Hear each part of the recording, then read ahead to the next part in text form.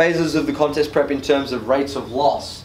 Now, pre-contest prep diet mini cut, excuse me, should be pretty aggressive. Get in, get out. Then you want to go to a maintenance phase, which means you are not at a calorie deficit. Right? So this is how we're piecing all this together now. So you might go 2% per week over 4 weeks into a 4-week or 4 to 8 week gaintaining phase. So that is like if you go to maintenance calories and you really prioritize some weak points. For example, you might have really small delts like me. Come on. And in that 8-week phase, you just blast your delts, right, on maintenance calories. You might actually see some growth. Okay. Now the honeymoon phase, this is the sweet spot where we come out of the gates at, you know, typically 1 to 1.5%. Our food's going to be high, and after a gaintaining phase, we're just going to see fat fall off, right? It's going to feel great. This is the part where people, they love it. And again, it's the honeymoon phase for a reason.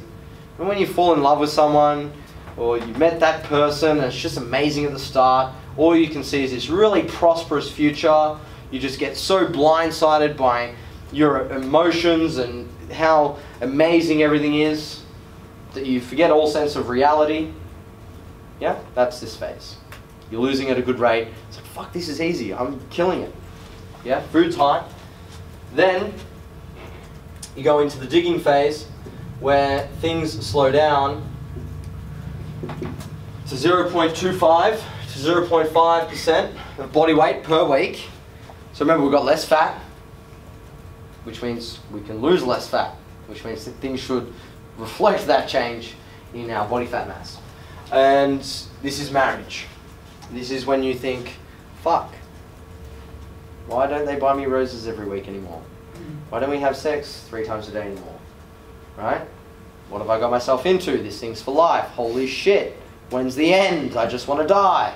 No, I'm kidding. Nobody feels like that about marriage. Just ask a married person. But then we peak. So we start bringing calories back in. We increase food. We potentially drop down cardio. And all of a sudden, you know, it's the twilight years. You realize, you know, when you're 50 and 60, you're still married to the same person. It's like, well, I'm stuck with you anyway. I'm going to die. Might as well die with someone next to me. And you finish off. That's what the peak is, right?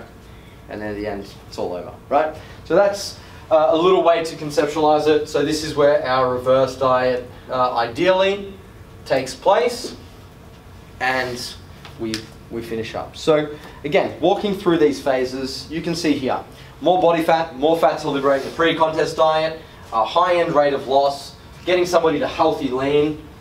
In the honeymoon phase, we slow things down, right? So we potentially reverse diet out of that aggressive deficit. I'm going to show you what this looks like. We drop fatigue, so we have potentially a couple of diet breaks. We'll talk about that more soon. We get down to beach lean, which is like that 8 to 12% range. Then we move into the digging phase, less body fat, slower rate of loss, and then, you know, we get truly shredded.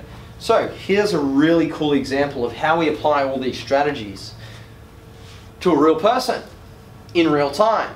So this is my client Damon from February until, or before February, sorry, December until now. Okay, so here's his pre-contest diet. Made sure that he could track his calories, report all the data, check in properly, knew the process, and obviously here's his calories and his body weight. And we didn't do too much changing, but it was a pretty aggressive deficit. Look at the body weight. From 83, 79, or 70, 78, 78 and a half. So from 83 to 78 and a half. Pretty aggressive in a couple of months. So that was about 8 weeks? But that was a little bit less. Okay. It's like 6 weeks. Then we did the old reverse diet. So this is how I apply the reverse diet. So within the contest prep, we started to close the size of the energy deficit. still at an energy deficit. We started bringing his calories back up to slow down the rate of loss. You can see here, he stayed at the same body weight.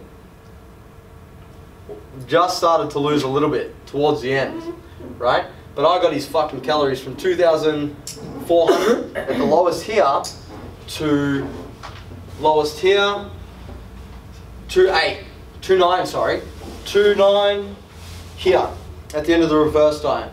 2,900 calories at 78 kilos. The honeymoon phase. This is fucking epic. I'm losing fat, I'm looking shredded, my food's going up, my coach is a genius. This is brilliant. Then, the digging marriage is coming. So I thought I better buy him some extra roses, chocolate, give him a little bit of extra sex. Now, that's the overall strategy. Now, within the days and within the weeks, I've used 5 low days, 2 high days. I've also used 4 low days, 3 high days. If you guys want to see some of his data on the lunch break, I'm happy to show you. I've used days where weeks where we've had 6 low days, 1 high day, right? And obviously his diet break was there's 7 days of same food. So we can see here that within a microcycle we can manipulate the strategy and how aggressive it is. So during this aggressive phase here, he was on a 6-to-1, right?